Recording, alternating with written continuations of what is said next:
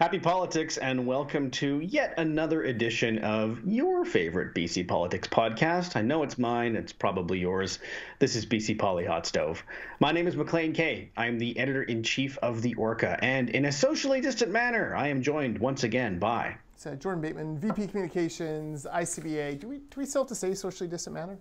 I'm going to do it right up until there's a time when we don't have to do socially distant matter. All right. I did scan Maclean's Vax card. I can assure you he is double vaxxed.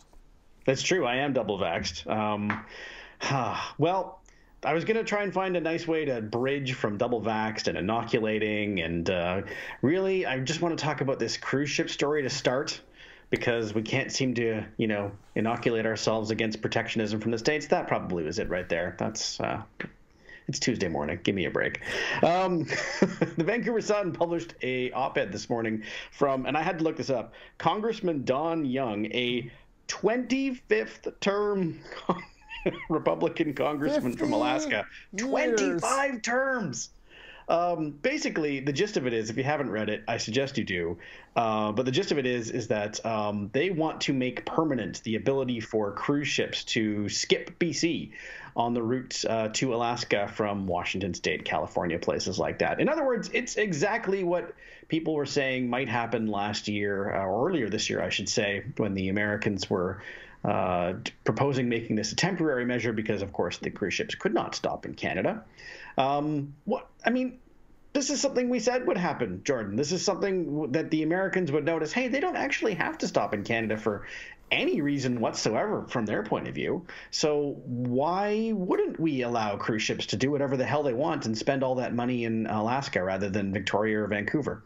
Well, exactly. This was entirely predictable, especially given the current culture in the States of U.S. isolationism. Protectionism, certainly. This should have been known. The BC government ignored calls from the cruise industry just to chat about it. Ignored a letter from the Alaska delegation saying, hey, we don't really do this, but this is kind of where this is headed. Bungled the file completely. We all recall Melanie Marks standing up in the House under the withering questioning of the BC Liberal opposition, saying, we are arrogant in our confidence that this will never see the light of day. John Horgan, Joe Biden would never sign such a crazy law into effect. And of course he did. This is potentially over the long term, billion-dollar boondoggle mistake, error, screw up by the BC NDP government. They'll shift the blame on Ottawa. Sure, Ottawa has some blame. But look, you think the Parti Québécois wouldn't have stood up for Quebec on something like this? You don't think Jason Kenney wouldn't have stood up for Alberta on something like this? Of course they would have. But BC just kind of let it pass like a cruise ship passing port. It's so terrible. That's a better It'll have run. Unbelievably negative effect on tourism. These guys just would not understand the seriousness of this issue. Now we have first of all, 25 terms, that's 50 years. This congressman was in Congress while John Horgan, who's not a young guy anymore, sorry John, was still in high school. This guy was doing politics. This guy's forgotten more politics than John Horgan will ever know. Most of us will ever know. 25 election wins will do that for you. We need to take this very seriously. We should be raising the alarm. We should be making peace with the Alaskans. Instead, John Horgan's poked them in the eyes many times as possible after ignoring them for the first critical part of this file. Yeah, we were having some fun with the 25 terms, which, it's a remarkable number. But, there's a moment in the original, I'm not sure we're allowed to talk about this yet because it stars someone we're not supposed to talk about anymore, but in the original run of, I almost said Game of Thrones, House of Cards, Kevin Spacey's character stares down somebody who's trying to do away with him, and his character basically says, did you think it was all a firm handshake? I know what I'm doing here.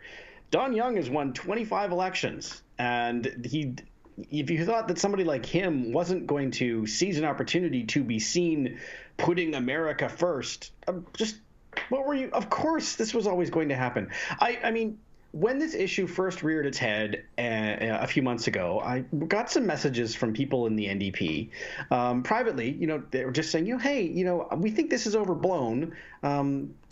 take notice, like there's a sunset clause here. It's temporary. This, even if it happens, and it probably won't, it's just temporary. And my response then was the same as it is now. I mean, income taxes were temporary.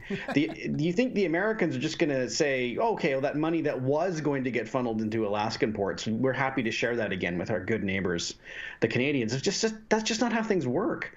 And if I would suggest that if this was reversed somehow and it was Canada contemplating, well, maybe our ships don't need to go to the U.S., of course we would say the same thing. It's not unique to the United States. So the idea that people would just continue playing nice and that they would allow the cruise ships to, not skip Vancouver and Victoria if they were so inclined, it was always naive. And well, we can still hope that cooler heads prevail, but I never thought they would from day one. Yeah, this was like I think it was a 100-year-old policy, basically to try to encourage shipbuilding in the States but never really contemplated the rise of cruise tourism. And instead of just, going along to get along like we should have done and figured out a way to make this happen, keep it going. No. John Horgan ignored it. Then when he finally got around to it, it was too late. I know that Melanie Mark isn't on the file anymore. Rob Fleming, the transportation minister, is. I look forward to hearing his comments today. I'm sure the media are efforting to get him on on various shows. But look, this is bad, and I think this Alaska bill will pass Congress, will certainly pass the House. It'll go to the Senate. The Senate has no reason to overturn it. Why would they? Who's going to stand up for Canada in the Senate, the U.S. Senate? No one. And then it's going to end up on President Biden's desk, and that's a no-brainer to sign. Like, his pen's going to break. He's going to sign that thing so fast. So, way to go, NDP. You've just, put our cruise industry in dire jeopardy. I would like to point this out, too. We, some of us like to think that it's very Canadian to think that everyone on Earth wants to come here and visit us, and it's a natural tourism destination. The problem is, lots of people come to British Columbia for the rugged scenery. They can get plenty of that in Alaska. They come for the ocean front. They get plenty of that in Alaska. Okay, maybe they want to get off at a modern port like Victoria or Vancouver.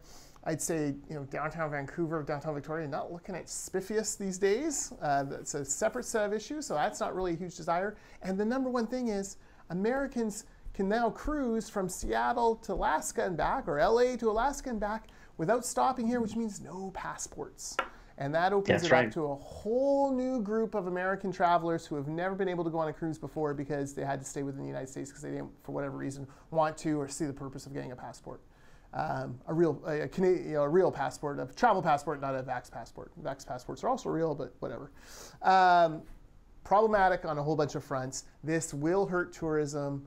We've all been in, not all, but many of us who live in Lower Mainland have been in downtown Vancouver when the cruise ship is emptied off and people come in. We've seen the Disney cruise ships in the harbor. That is a big economic generator, and that is in dire jeopardy. It is indeed. I want to talk about another thing that reared its head this week and might have put other things in dire jeopardy. I'm referring, of course, to Jody Wilson-Raybould's book, the former Justice Minister, former Attorney General, and now former Liberal MP. Now, it's just come out now with a week left in the election, and I don't think it's widely available yet. But the book contains, from the reviews at least, some pretty explosive allegations. Nothing that's really brand new. It was more sort of a behind the scenes of the stories we were familiar with in the SNC Lavalin controversy. It just won't shock you if you've been following this that it does not paint the Prime Minister in a particularly favorable light. Some of the quotes I read today were her telling him that she wishes she'd never met him. He wanted her to lie.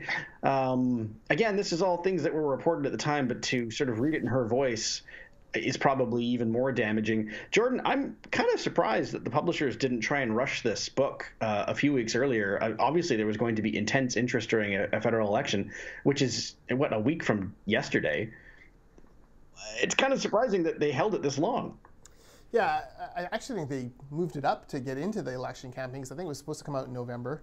My understanding is your local bookstores, Monroe's, Amazon, Indigo, they'll all have it tomorrow. I've got a copy pre-ordered, Maclean. This book is the latest in a series of about 1 million paper cuts to the Prime Minister's image. This is the same Prime Minister when all this was reported by Robert Fife from the Globe and Mail, which he badmouthed again just as recently as this morning in the Globe and Mail. Robert Fife reported this. He said it was a lie. It was false story. It turns out he was the one lying. It forced the resignation of prominent federal Liberal backroom guys. So this was a very obvious problem.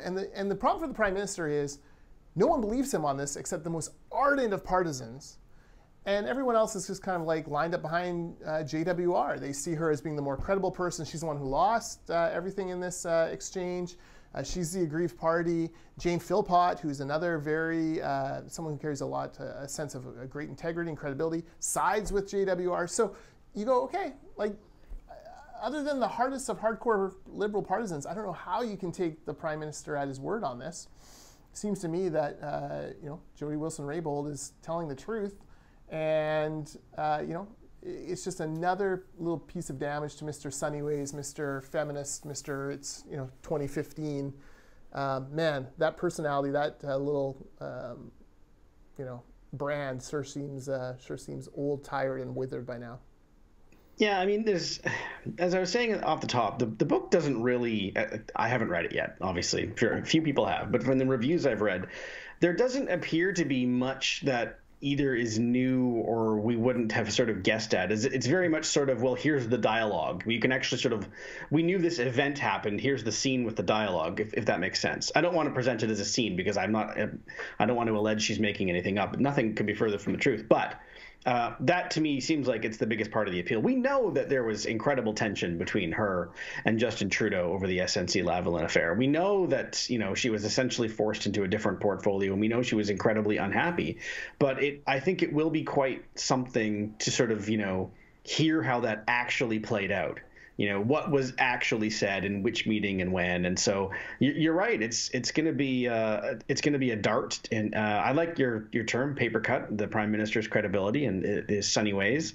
I mean, we can use this as a bridge into the next topic. I mean, we shouldn't forget this is happening during an election which was not in any way, shape, or form necessary. It was called because the Liberals thought they saw a path to a majority government.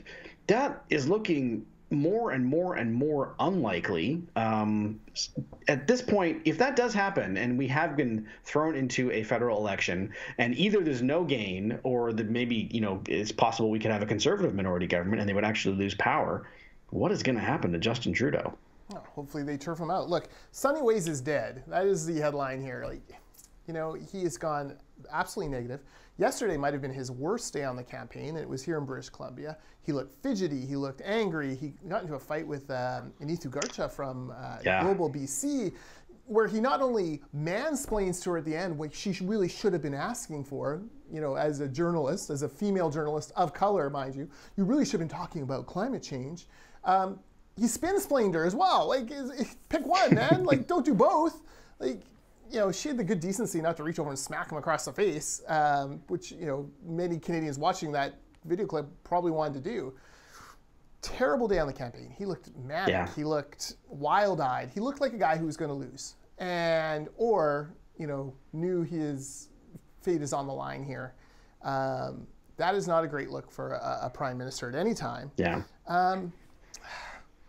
It just feels like we've come so far from the sunny, optimistic, bright-eyed, lead from the heart outward, kind of pretty stuff that happened only 6 years ago. This isn't like ancient history. This isn't the 1970s. This is 6 years ago. I should have mentioned the Nitu Garcha clip because it's remarkable, and she handles herself. I will just use the word perfectly because she did. And if you're Justin Trudeau or someone advising him, I mean, there's a way to do what he was trying to do without coming across as mansplaining and condescending. He could have said, when she said, "This is our last question," he would, "Oh my goodness, that went by so quickly." And we talked about some important things, but it would be great to be able to also talk about all the other stuff that he wants to get his word out on. I think he mentioned climate change and a few other things. A way to say everything we talked about is important, but I wish we could also talk about these things. That I don't think anyone would have objected to that, including Global News. But instead, what happened is he has the worst kind of clip for a politician in which he is, everyone sending it around and saying, this is he's acting like a bit of a jerk here. And again, you're quite right. To be mansplaining to a female journalist is not a good look in 2021 because it's 2021. Yes, because indeed it's 2021. That whole Global BC, I'm old school, Global BC interaction was so weird. Like, they had pictures beforehand of him talking to another reporter out front of the building. They're both in masks. He goes inside, does the interview with neither of them are wearing masks. Like, stuff like that sort of makes you go, what is happening on this, weird campaign? Today he was in Richmond, Steveston, where he, wanted to BC drop that he had, as a child, spent time having fish and chips at Steveston. Congratulations. Most of us have. That's fantastic. You're just like me, I guess. I don't know. How quickly can I get to an advance poll to vote for you, sir? You had fish and chips at Steveston. I hate that. That kind of is like the lamest part of politics. Yeah. The hilarious Jagmeet Singh hates chips. Yes. Jagmeet Singh's never had fish and chips at Steveston. Has he even been here? He had Andrew Weaver there to introduce him. Andrew, there's like 5 candidates behind. They're all masked. Justin's unmasked, talking. Andrew, the closest person to Trudeau, unmasked. Like, it's just like stuff like you're like, what's happening here? And you're like, is Andrew Weaver really the person you want putting you over? Like, I don't really get it. I don't understand what that campaign is doing. It seems like now the Conservatives and the Liberals are in a complete dead heat. The latest poll this morning was 32-32. Every other poll has it in the margin of error, one way or the other, either for the Conservatives or the Liberals. We are going to see fascinating street fights in various ridings, especially Ontario. No one really knows how vote splits are going to work, how it's going to come out. And as long as Singh doesn't collapse here over the weekend, which so far so good, or over this week, you can see, I just don't see how the Liberals gain seats. And if the Liberals lose seats based on one man's desire for an election, in his little inner circle saying this was the time to go to get a majority. Yeah, during a pandemic. During a pandemic, how the heck does he hold on to that caucus? I don't think he does. Yeah, I have to agree. I mean, certainly if they don't form government, that it has to be curtains. That would be a fireable offense. But if they come back with essentially status quo, that's when things get really interesting. Because he can say, well, we were reelected. We have a mandate. Da-da-da-da-da. Well, yeah, kinda. See, a lot will depend, I guess. A lot will depend, Maclean, on who wins and gets into that caucus and what they heard on the doorsteps during the campaign. It's Christy Clark-itis, right? And Ben Chin has worked for Christy Clark, will know this movie and is probably already terrified that he's going to have to relive it in the PMO. If 50 of those candidates stand up or start talking to each other, 50 new MPs, and say, man, I barely won, and it's because at every doorstep, they sure hate Trudeau. Yeah. It's different than 2015, where every single person in that caucus owed their political life to Trudeau. Now, he's a drag on them. And that's how quick it can happen. Ask Christy Clark. It can turn that quickly. 4 years for her, 6 for Justin Trudeau. Even if he's, status quo, they'll all start looking elsewhere. The one great thing about Liberals is they are very transactional in their desire for power. So, you did it for us, bud, a couple times, but you misread the room there. Out you go. We'll bring on the next guy. Yeah, and if you don't think people like Chrystia Freeland or Mark Carney aren't quietly making calls even now, then, well, you haven't been around politics very long. Certainly not around federal Liberal politics. I would say I don't feel like Aaron O'Toole is closing the deal here. No. I don't think either candidate has been particularly good. They both have they're both tired of each other, Trudeau and O'Toole. They're going at each other hammer and tongs. That's to be expected. But O'Toole being just newer, Canadians, I think, aren't tired of the act yet.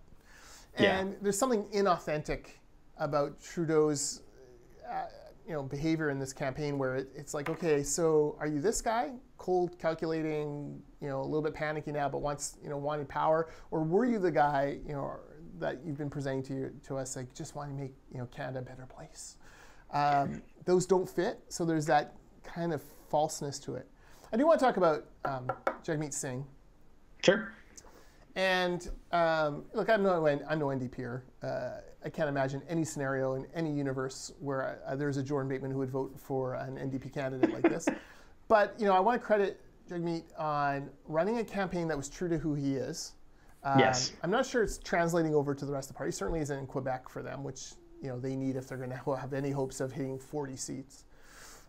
They're at 7 points now in Quebec. Like, they've just fallen off a cliff. They're basically tied with the PPC in Quebec, which is terrible. But I can tell you, my daughter is 18 years old. This is her first federal election.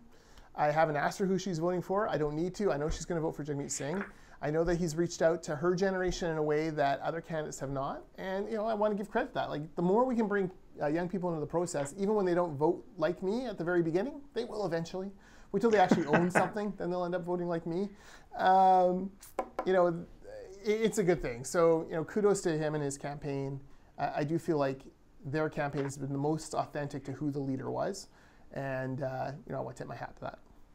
Yeah, I mean, I can't argue with any of that. The trick, of course, when you appeal to the youth vote is getting them to actually turn up and vote, which is, I mean, we keep being told that is changing, but it hasn't yet. And I hope it does, like you. I sincerely believe that one day we'll figure this out, but we're not there yet. And if it's this election, that's great news. But I mean, there's nothing out there that suggests that's happening. Yeah, we'll see. The other, I mean, if we're going to talk about the national party leaders, we should also talk about Annamie Paul, who said something really remarkable this week, which was one of the reasons she hasn't toured is she's not always sure she's welcome by some of her candidates, which, I mean, you can't imagine Justin Trudeau saying that in a million years. Even if it's true, you can't imagine Aaron O'Toole or Jagmeet Singh saying that. But for Annamie Paul to essentially admit that, I mean, I'm just going to go ahead and say it, in places like Sydney, the local candidate don't want her there. Mm-hmm.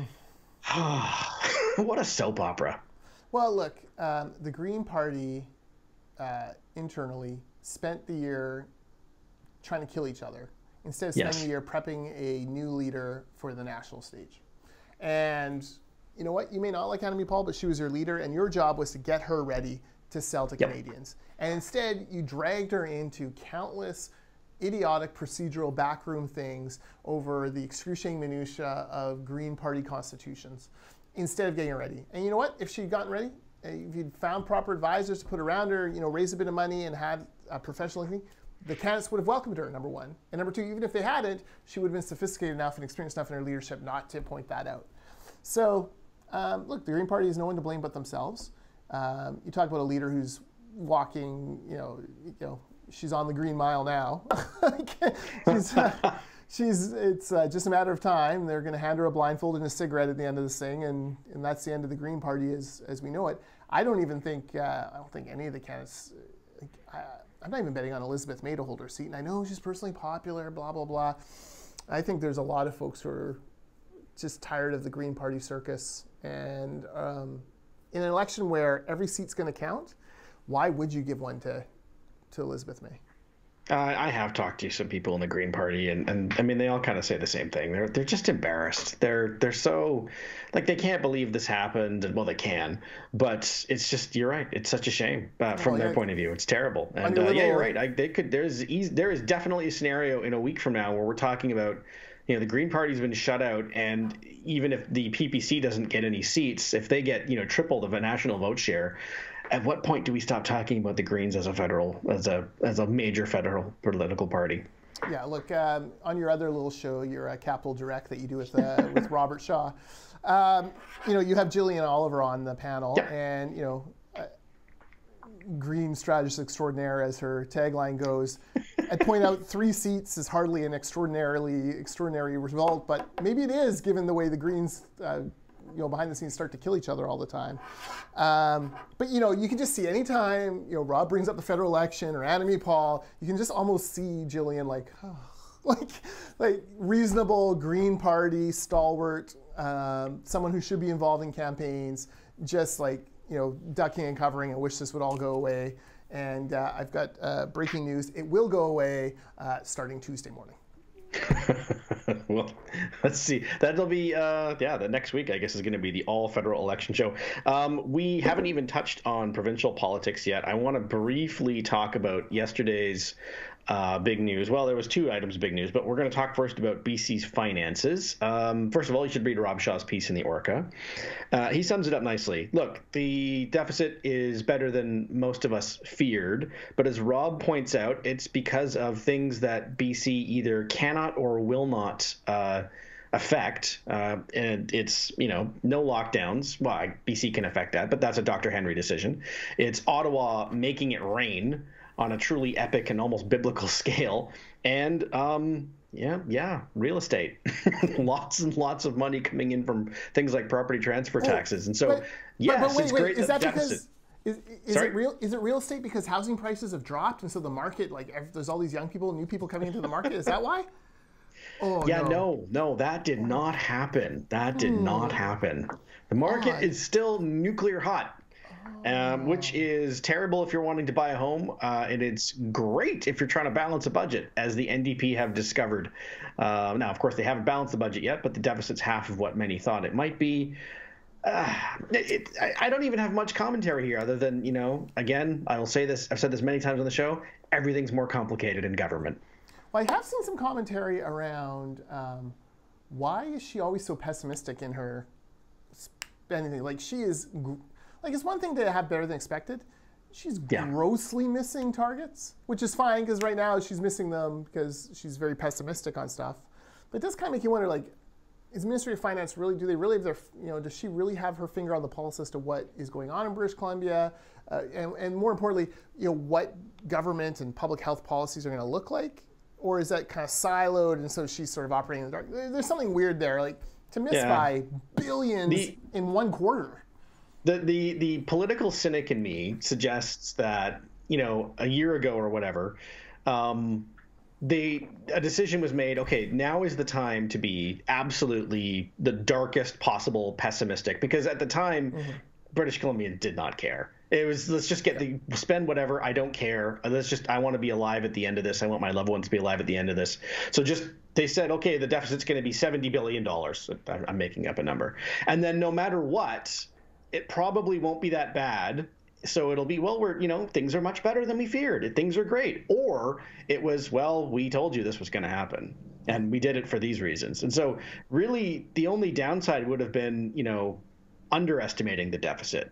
So I think that, a year ago, it made sense to say not the sky is falling, but we're spending absolutely everything so that a day like today would come and we'd say, oh, it's actually not that bad. Yeah. Yeah, no, I understand the politics of that. I just think that you got to start getting closer to these targets, right? Oh, yeah. Oh, absolutely. One other factor is, clearly they have not, they announced a bunch of money for pandemic relief policies. Yes. For businesses and individuals.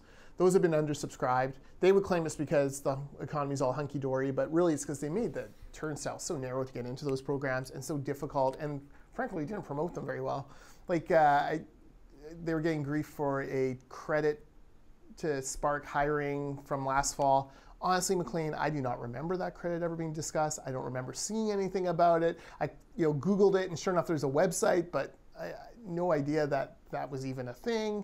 And if I, a pretty avid political watcher, missed it, how do you expect the average small business to ever see it? So, they were pretty pessimistic. I just love the irony over and over of successive NDP finance ministers like Carol James and Selena Robinson and Horgan as well, who badmouth housing costs, prices, say they want to do more to bring down housing prices, and then just Scrooge McDuck into the money bin of housing taxes, property transfer tax. Oh, they're swimming in it, they're spitting it.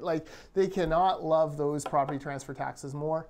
And that's, a great disincentive for them to ever really monkey with the housing system in a way that would, change that kind of revenue they get. Every premier of this province since 1991 should be forced to send thank you cards to Bill Vanderzam for bringing in the stupid property transfer tax, because every single one of them has made a fortune off of it and had lots of money to spend on a tax that, remember, speaking of temporary taxes, was brought in as a high income earners tax, essentially. Supposed to only be on luxury property, but now applies to virtually everything bought and sold in British Columbia. And the danger politically is that, because you're right, I mean, it does bring in a ton of revenue, as even the NDP are conceding right now. And there is a certain segment of this province, most of whom vote NDP, that thinks that the solution to housing is the same as the solution to everything, and that's just to tax the hell out of it. Mm-hmm. And so I can envision the NDP saying, okay, well, we're going to triple the property transfer tax. And that's going to fix housing. It will in no way fix housing. Mm-hmm. But they will think of all the money we'll generate. And also, it'll cool down the market. It won't cool down the market. But it's the kind of thing that I think they can sell to just enough people to sound plausible, even though it will in no way accomplish what it will be purported to do. I hope cooler heads prevail, but that does sound like the kind of thing that we could be discussing in 4 years. Yeah, look, the BC Green Party actually proposed this in, I think, their 2017 platform, like massive jumps in things, and it was one of the reasons why I was, happy to see that even though he had the balance of power, Andrew Weaver didn't seem terribly interested in instituting any kind of fiscal policy for the province of British Columbia during the Green DP heyday. We're going to skip right past the mandatory vaccinations for healthcare workers. Quite frankly, I think most people would be shocked to know that that wasn't already mandatory. So with your blessing, we'll just zoom right past that announcement. That's not yeah, it's bananas to me that people don't get vaccinated. It's doubly bananas to me that a healthcare worker wouldn't get vaccinated. And all it does is it gives rise to the conspiracy theorists that maybe things aren't as bad as they say because so-and-so is a nurse who may have never been anywhere near a COVID patient, but they didn't get. It just seems to me like, take your shot, protect yourself for God's sake. No kidding. I just do not understand, and I imagine it is. We talk about a tiny percentage of British Columbians who haven't been vaccinated at all. Was it 20% or so? Less than that, 50%. I gotta figure it's less than 1% of healthcare workers, right? I mean, again, I'm just astonished that it's a thing. I mean, the healthcare, they're taking the broadest possible definition of healthcare workers, which includes, contract cleaners, things like that, people working in the kitchens of long-term care facilities. So, I mean, you can start to see how that number might grow. But again, oh my God. Have you used your passport yet, by the way? Do I have it? Yes, I have it. But have you used it? I haven't used it. No, I have not used it. So we did. Went to a local restaurant, and very nice hostess scanned it. No problems there. I've actually put it on my watch as Apple Watch face, so I can find it easily. I know I'm brilliant, and it's better than wearing a T-shirt like that guy who, for some reason, got a bunch of press. Anyways, I will say this: they scanned it, let me in, but they didn't actually check to see that my name matched, like the ID. But whatever. It's early days, and God bless them. They were doing what they were told. So. Yeah, I mean, they haven't been trained yet on exactly what to do in situations like that. So we'll see. I hope that all works out. The last thing we should talk about this week is the same thing we talk about every week because it is crucial. And that is the BC Liberal leadership race. And also because, Jordan, you're a very well-connected guy. You know what's happening before it's public and while it's happening behind the scenes. Now, granted, with the federal election, I suspect everything's a little cooler than usual the last week. But has there anything that's caught your eye or that we should keep our eye on? Well, Ellis Ross sent out an email yesterday that made me chuckle because he announced that he is opening his campaign supercenter. Literally, that's what it's called, the Ellis Ross Campaign Supercenter. And all I have to do is promise to show up and they'll send me the address. So, of course, I put my email in. I was saying, well, maybe if it was down the street from me in Langley, I'll show up. But it's not. It's I think, on Broadway in Vancouver. But Campaign Supercenter, it's like a regular campaign center, but it wears a cape at night and fights crime because it's super. I just found that kind of language hilarious. I don't really understand what would make it super, but whatever. Here's the funny thing. I bet you he'll open that Campaign Supercenter, and I will bet you a six-pack of your favorite craft beer, if you like, that Gavin Dew will show up at the opening of the Ellis Ross Super Center. With a six-pack of craft brew. You don't have to bet me. You don't have to bet me. It's just the kind of thing that Gavin does. So I bet you he shows up there. And he and Ellis have a little bit of a mutual admiration society going. And guess what? They both want second place votes. So watch for that. The other thing is I can tell you that, Thursday night, I am having dinner and we'll be hearing the presumptive frontrunner, Kevin Falcon speak. So looking forward to hearing, he's just come off a summer tour. What has he sensed from that? What's he learned? Where does he think BC Liberal members are at, and then state of his campaign. So I should have more to update on the Falcon file next week. Excellent. Next week, if we can talk about anything other than the federal election next week. Is the federal election day actually Tuesday or is it Monday? I should know this just off the top of my head. Monday the 20th. Get out and vote Monday the 20th. But Maclean, what's your sense? Should we do a quick seat prediction here? Conservative? Lib? Yeah, I don't have numbers, but I do think that we're looking at something that looks very much like status quo with a reduction in seats for the Liberals and more seats for the Conservatives. But I could even see a Conservative plurality of seats, but I don't know that put it on the line. What the is it? NDP can bring themselves to prop up a Conservative minority government. Come on, put it on the line. Libs plus what over seats over the Conservatives? +2, +5 over them? What are they at now? What's the current? Is that +25 or something like that? Yeah, I want to say 25. I think the Liberals will have a net loss of, I want to say 15 seats. So +10 over the Conservatives. Yeah. Okay. I will say, see, here's the problem. So I called my good friend Hamish Marshall last week, and Hamish is the Eeyore of Conservative numbers. And so he gets me all terrified that everything's going to hell in a handbasket. And but then I look at the Ontario numbers from Echo, so I'm like, well, maybe. So I will say Conservative +1. One seat over the Liberals, just because I think that would create the most chaos. And if I've learned anything from 2020, it's always predict the outcome that causes the most chaos. Well, because it is a ladder. And you're right, that would be the most chaotic. And I mean, here's the other thing we didn't ask, is that we talked about seats. I genuinely believe that the Conservatives are going to have vastly more votes. I say vastly, not, a landslide. But there will be a significant difference in votes between the Conservatives and Liberals. And the Conservatives will be way out front. The problem they have is that their vote is very inefficient. They're going to win a lot of ridings by 25,000 votes. And they're going to lose a lot of ridings by considerably less than that. And so you'll see them, running up the score in places like Niagara and southern Alberta. But the Liberal vote is what we call efficient, and that they, a mile wide and an inch thick used to be an inch deep used to be the old expression. And so that's why I do think that the Liberals will end up with more seats, but the vote will not be pretty for them.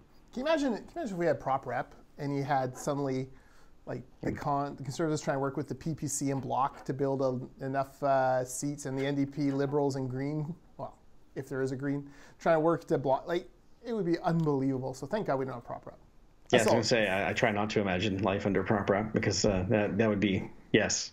I've had this argument recently on Twitter as a last note, is that if the PPC wins, 10% of the vote, which would be high, but just because it's a nice round number, and don't win any seats, I don't think that that first past the post could come up with a better argument for itself.